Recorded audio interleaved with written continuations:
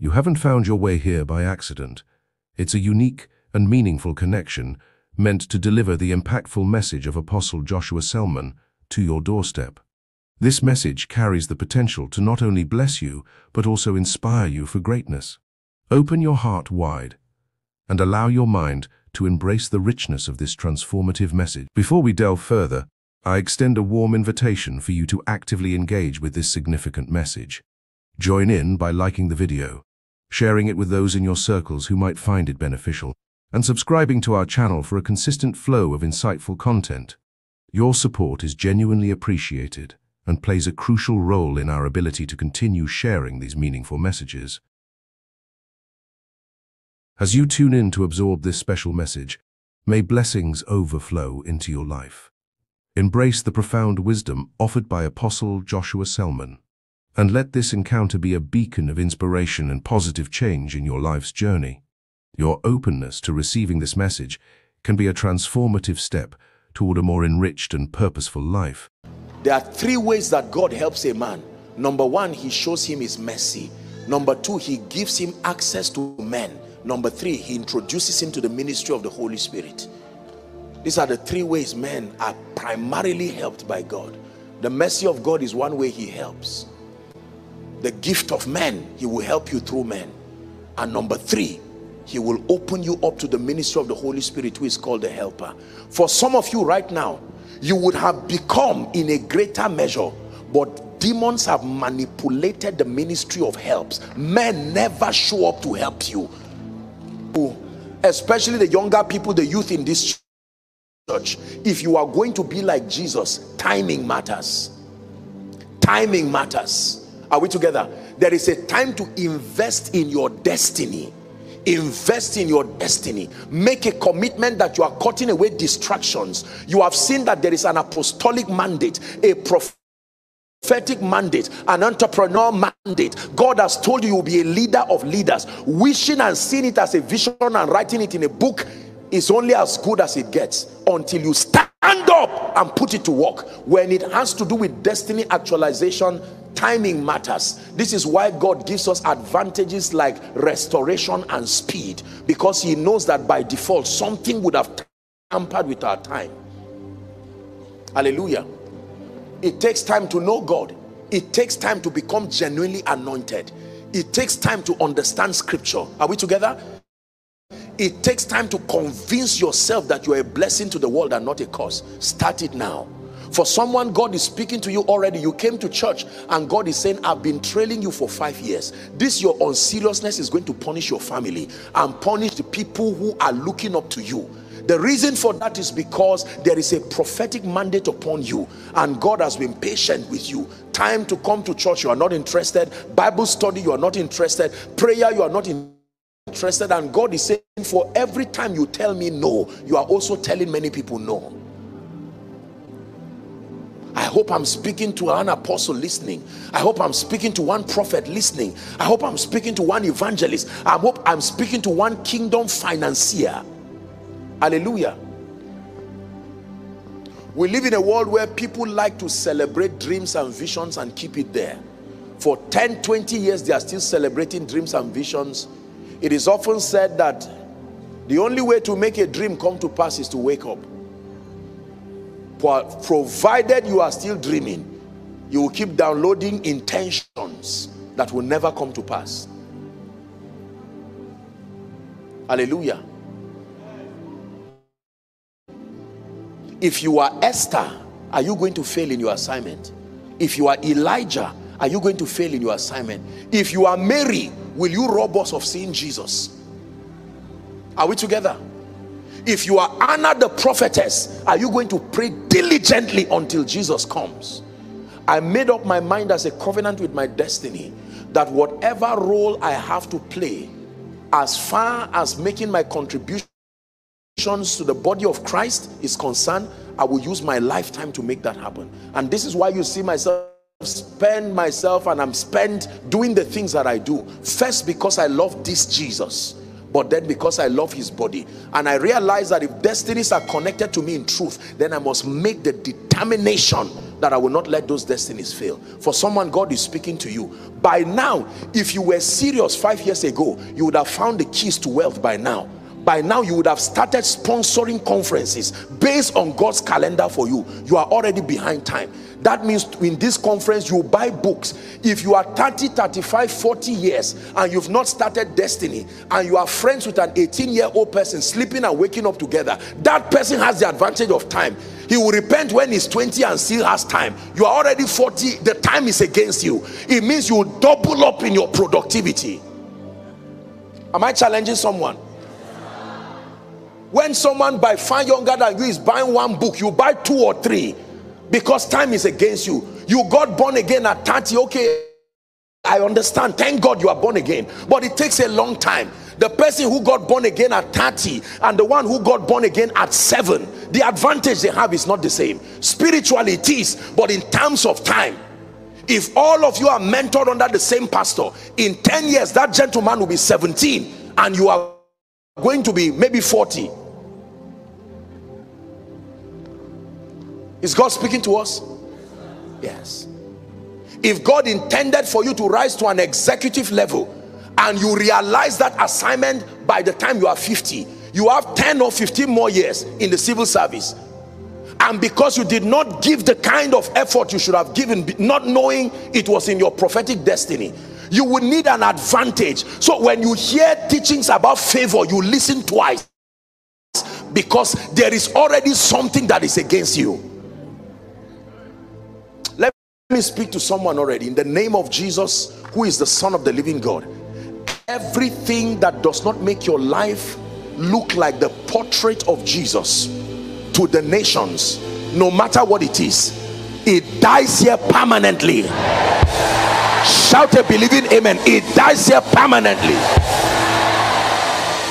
Jesus was always prayerful. That means every spirit of prayerlessness that has trapped your life, allowing you to grow older without spiritual investment, I curse that spirit right now.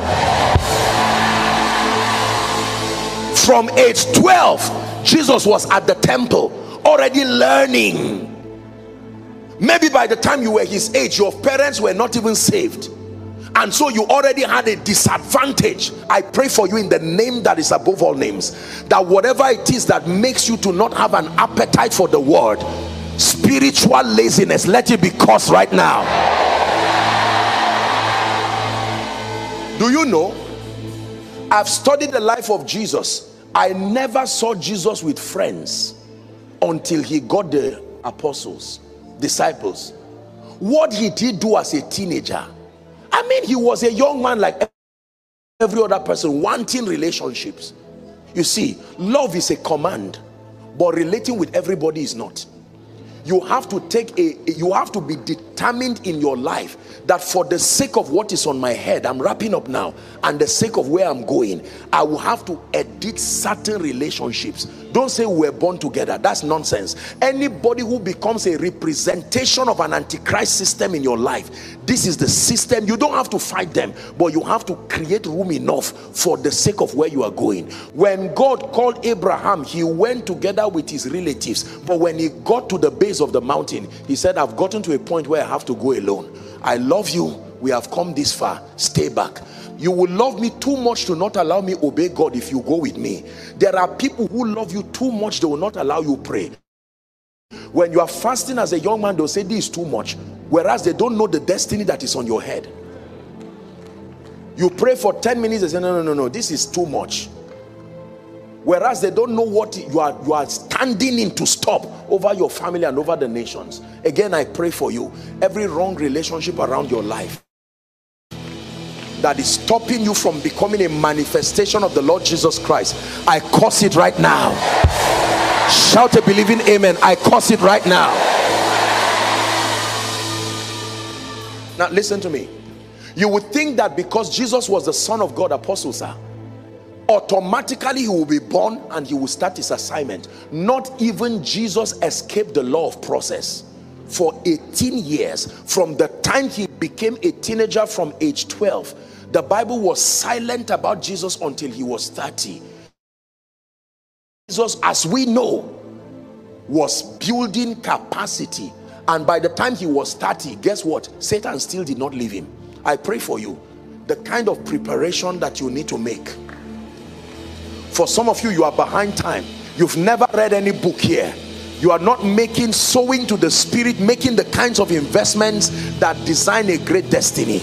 In the name of Jesus, may God show you mercy and give you speed. Show you mercy and give you speed. Show you mercy and give you speed. 3 more prayers for you. I want you to please receive it. Hallelujah. Now hear me. One thing I see in the life of Jesus is that he never lacked helpers, even when he was going to the cross. At every given point in his life, there were helpers. When the people came to embarrass him as touching financial issues, even a fish produced coin. When you want to become like Jesus, you must understand the mystery of the help of God. When I was coming into this church, I've seen it many times, but it occurred to me again, a people that have been helped by God. Ebenezer. Apostle, I don't know how my destiny should look like. Look unto Jesus. He has become the portrait for you. Are we together? Was he killed before his assignment finished? No. His dying was part of the process of the assignment. That was why. It was not weakness or limitation. That means, like Jesus, you have a right to place a demand and say, no power, my God, no force, no enchantment against my destiny will take my life before my time. Are we together? Number 2, did Jesus fulfill his assignment? Yes. That means every one of us should fulfill our assignments, our portions of assignments that we call purpose, the roles that we have to play in that bigger picture. Jesus was focused and dedicated and determined. He did not come to the earth doing everything. He made his manifesto clear. Are we together now? Yes. That means if you find yourself doing too many things, is proof that you are confused. You should be busy, but not busy doing too many things. There are few major things that actually define a man's life. Being busy doing too many things is a sign of lack of vision, because one of the assignments of vision is that it creates focus. It coordinates your energy to target a few things and to achieve them. Hallelujah. He came as a portrait. Jesus was victorious. Satan could not defeat him, even though he tried. Men tried and could not defeat him.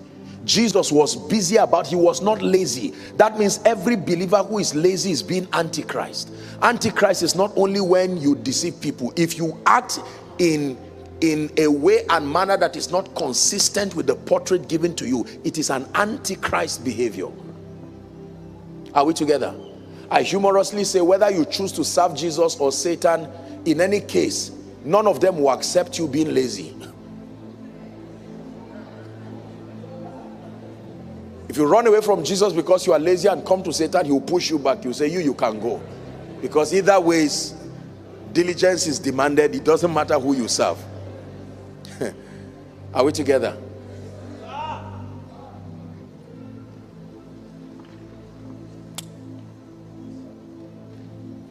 When I found out that Jesus did not fail in his assignment, I made a covenant with my life and my destiny that I will not fail in my assignment. Someone say, I will not fail.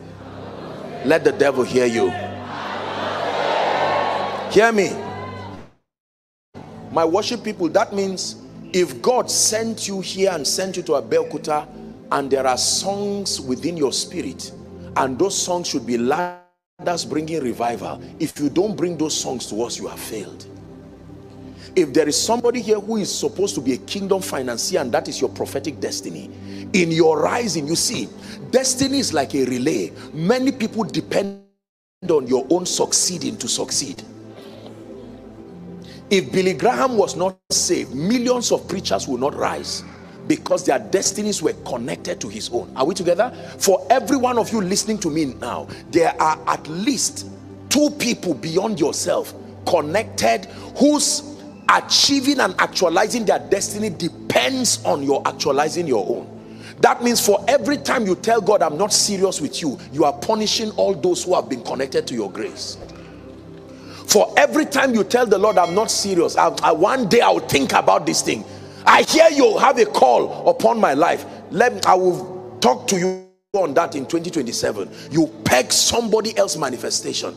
Imagine if Apostle Chidume did not manifest what God has birthed in him. All the sons and daughters and the people now who have risen on account of his apostleship will be at the mercy. Listen, this is the reason why God can take the bishopric of men and give another. And that's what he's doing in this end time.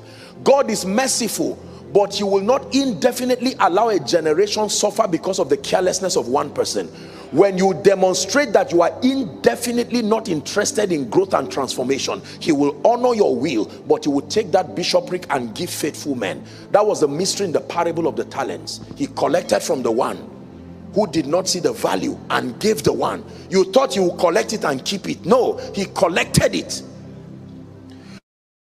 So you will find people who in this end time started as evangelists, but later you will start seeing prophetic dimensions and say, when did you become a prophet? It's because their faithfulness has earned them a stake. Because a prophet that was supposed to have risen and raised others decided as an act of his will that I will not be serious with God. And God has seen that there are 10,000 other people tied to that grace. He will find the next available faithful vessel and trust with that responsibility. Are we learning? Jesus came as a portrait of what you should be. I never read my Bible, I'm wrapping up, and see a weak Jesus. Jesus was not weak. I do not see Jesus who ran away from demons, ran away from principalities. No. I saw a diligent Jesus who by age 12, when his teenage colleagues were roaming around, he was at the temple. Listen to me. Let me speak to... Do you know what it means to have the life of God? The life of God is not just another life that is greater than the earthly life. Please look at me, believers. The life of God is an indestructible life. Many believers do not understand the power of that life. There's what they call bulletproof vehicles. Please look at me. You can have an SUV and you can have a bulletproof version of it. Am I right on that?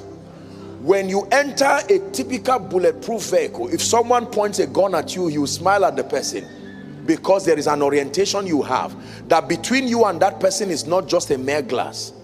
That person will shoot the gun several times and you'll just be smiling and waving at the person. So when the Bible says you have the life of God, something has come into you that has stopped you from being ordinary. Now it takes revelation for that, the reality of that life, to come out, because the same people who went to a herbalist over you before you were born again will still go even if you are born again. What will make the difference is the life you have received, not they are not going to a herbalist. They will keep going. You can't stop them, unfortunately. They have their wills and God will respect it. But what immunes you is the presence of the life of God. They shall take up deadly things. It's only when we get to heaven we will know how many poisons we have taken in our lives as men of God. It's only when we get to heaven we will know how many times the names... I usually joke with my people. I said only God knows how many people have carried my names to herbalists and they shout, Joshua Selman, let him not wake up and be alive for Sunday, and on Sunday I'm back again. My God, the life of God. Now, I don't mean to sound arrogant. You know how many charms I've held with these hands? I'm not teaching you nonsense. If I were pretending this thing, I would have been dead by now. Many times when people are tired, maybe they are repenting, or they are, their families are tired of all these things, they carry all those things and come to you as a man of God. Since we can't see God, you said you are the one who he sent. Please help us and know what to do with this. And you hear that this was something that was there before your grandfather was born. They now hand it over to you.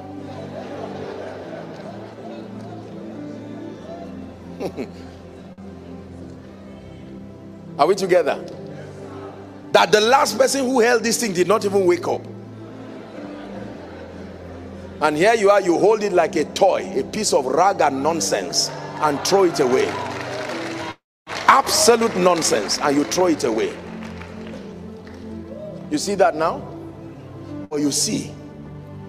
What gives power or what takes away power is your state and the revelation of it. I have the life of God. The same power that raised Christ from the dead dwells in my mortal body, that no enchantment and no divination. This is the revelation that supports your confidence. Otherwise, you will pick that thing and fall down with it. Say, I have the life of God. We're discussing Jesus. Say it again. I have the life of God. Because, ladies and gentlemen, the world will keep getting evil. Arrows will keep flying by day. Noisome pestilences by night. I tell you, there are many kinds of kiss today that is not a kiss of love. It's a Judas kiss. That kiss is not a sign of love. It's a sign to the enemy that this is the one we want that will not finish this year. Two women were sleeping according to scripture, and one laid down on her child, laid down on her vision, laid down on her destiny and killed it. And when she saw that she would not make it, she exchanged the destiny with another one. Men, for you, if a mother can do that to the child, human beings can do anything. Your immunity is not to keep crying and say you people should stop being wicked. No, shield yourself with the life of God. Do you believe what you're hearing? You are a preacher, you keep laying hands on people, they are telling you these things are communicable diseases. If you don't have a revelation of the life of God, I promise you eventually. Hello? Eventually. So before you stand before Pharaoh, make sure you have really seen the God who is sending you to Pharaoh. Moses said, I'm not going anywhere till you reveal yourself to me. I know who Pharaoh is. We grew up together. I will not go and disgrace myself in Egypt. Who shall I tell him has sent me? And he said, I am that I am.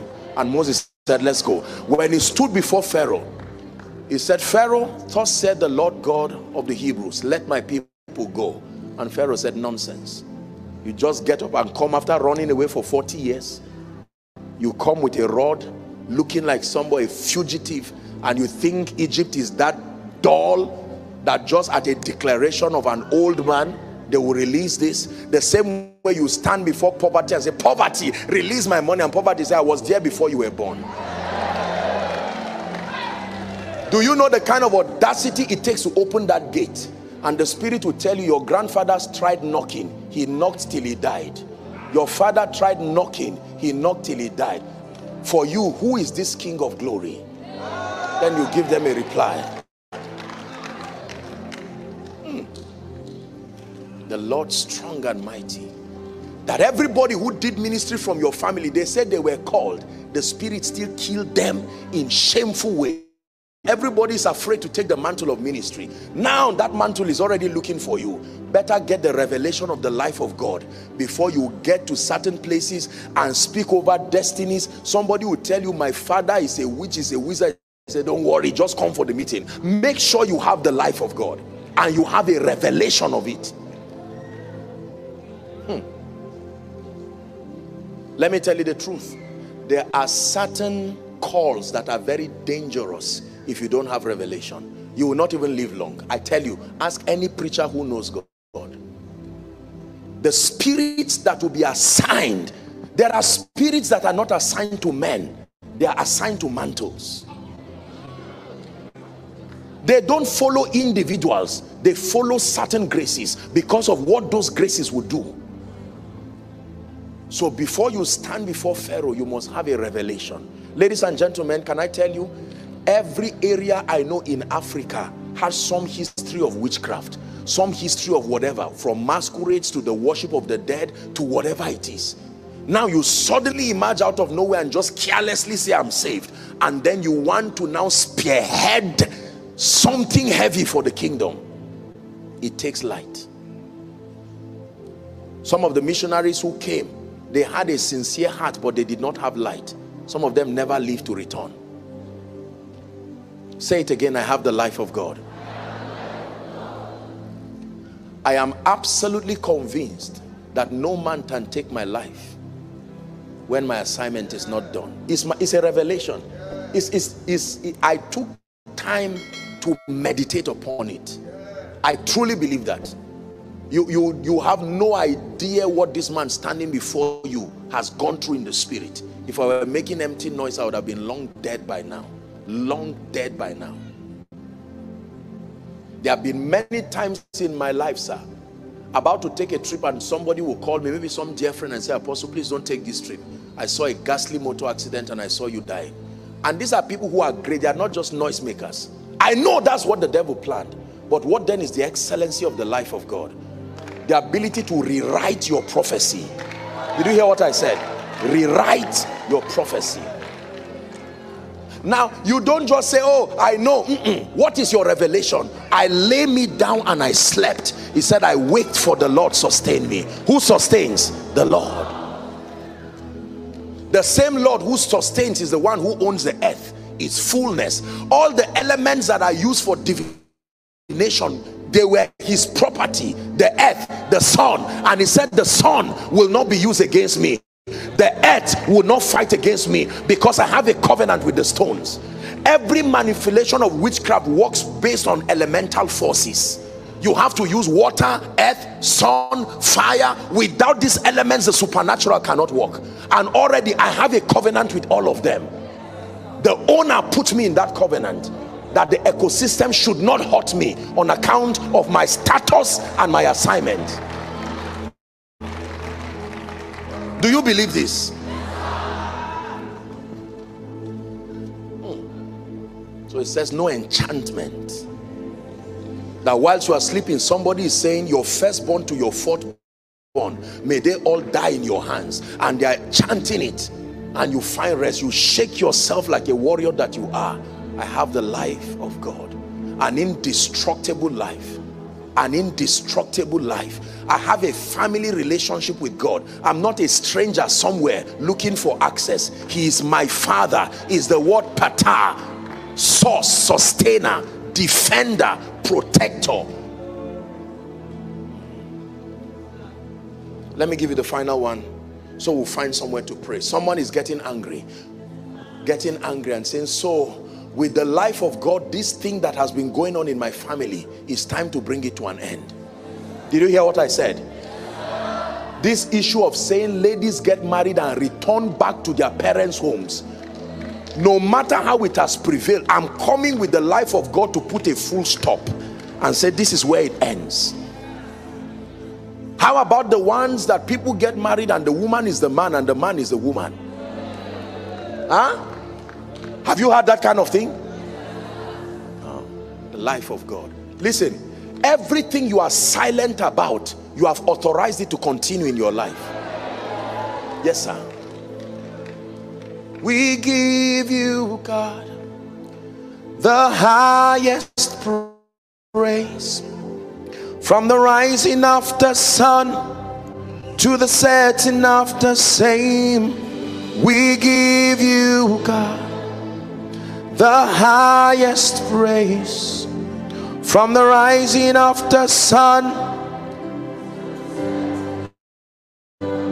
So number one, the first assignment and mission of Jesus was to come as an accurate revelation and a manifestation of the misunderstood God, correcting our understanding about God. Number two, Jesus came to make the life of God accessible to all men by reconciling us to God. Number three, why did Jesus come? Listen to this. He came as a model of God's expectation for man. Jesus came as a model of God's expectation for man. John 14:12. A model of God's expectation for man. He came as a model of God's expectation for man. You want to know how God expects you to live? Look at Jesus. He says, verily, verily, I say unto you, he that believeth on me, the works that I do, he shall also do, and greater works. Why greater? I've done a teaching on that. The reason why you will do greater works is because there are certain miracles that even Jesus himself could not perform. Do you know why? Because performing that miracle would demand him dying, And since he had not died, for instance, Jesus could not give anybody eternal life before his death. He could heal, but everybody he healed still died. The first person to receive eternal life was not by Jesus, it was by the apostles. Jesus was the basis for that eternal life. Nobody's sins could be indefinitely forgiven and God's life imparted in its fullness, because it would demand death, and Jesus was still alive. So when he says greater works, there is one miracle Jesus did not perform when he was on earth. He raised the dead, but he could not translate anybody from the kingdom of darkness to the kingdom of his dear son. Now with one declaration, every believer can make that happen. That's what makes the work greater, not greater miracles. There are many other miracles Jesus did that were not recorded in this book. John 20, 30 and 31. So if you are talking about greater in terms of miracles or volume, no. Nobody has fed 5,000 people out of nothing yet. That is a lifetime project for all of us. So it's not talking about a greater miracle. Are we together? Say amen. Have not gone through that process, you are not saved. Period. Apostle, how about singing nice songs? You are still not saved. You are not bad. Salvation is not about being good or bad. It's about a translation from one kingdom of darkness into the kingdom of his dear son. Are we together now? The best person in the kingdom of darkness is still going to hell.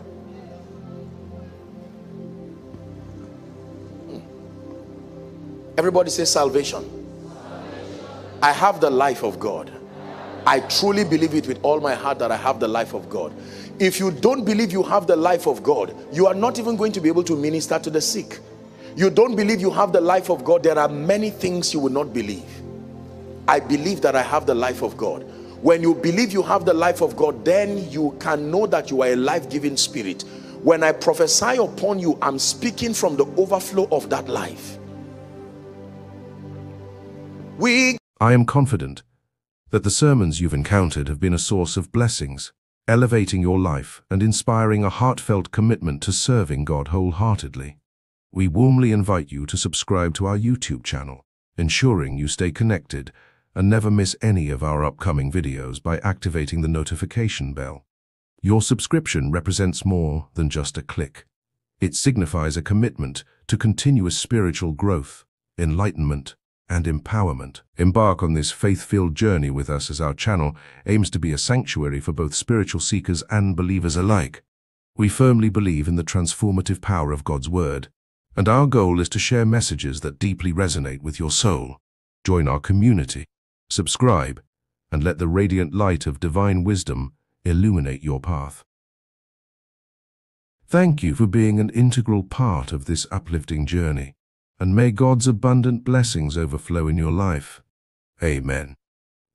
You can follow us on all our social media handles at Flamingchannel, and visit our website at www.flamingchannel.com. Thank you, and may God bless you abundantly.